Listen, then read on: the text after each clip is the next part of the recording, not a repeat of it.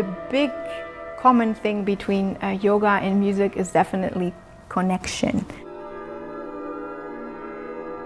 We really need this for the world, this kind of concerto.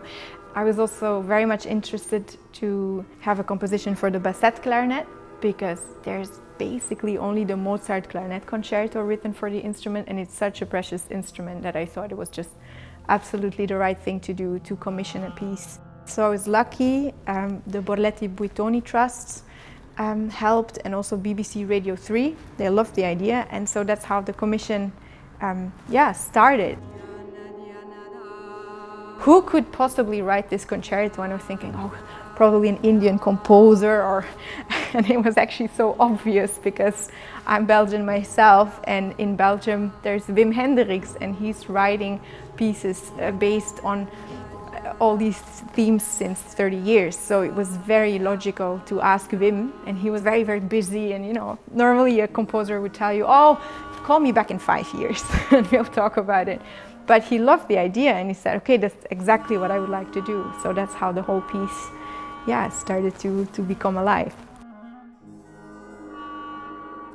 The name of the Concerto Sutra comes from a book, a person called Patanjali. He was a yogi, and he would explain exactly what yoga is to his students. So the students actually, they wrote down little notes, small sutras. I build it up in 4 movements, 4 different movements. The first is the pranayama, which is the breath of life.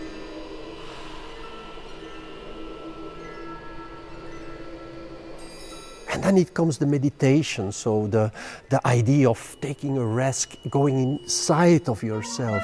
And then in the 3rd movement, it's a kind of really outburst of energy. When you do yoga, there is always an energy. And the 3rd movement is a thrilling movement full of crescendos and rhythmical gestures.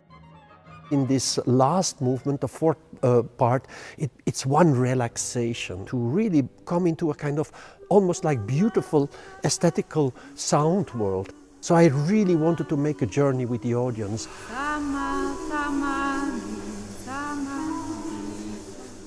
The last movement of the concerto is called Samadhi. It's actually the highest state a yogi could reach in his practice. So it's not a very conscious state, a little bit like in a flow. So if you want to find out how it feels, just listen to the album, I would say.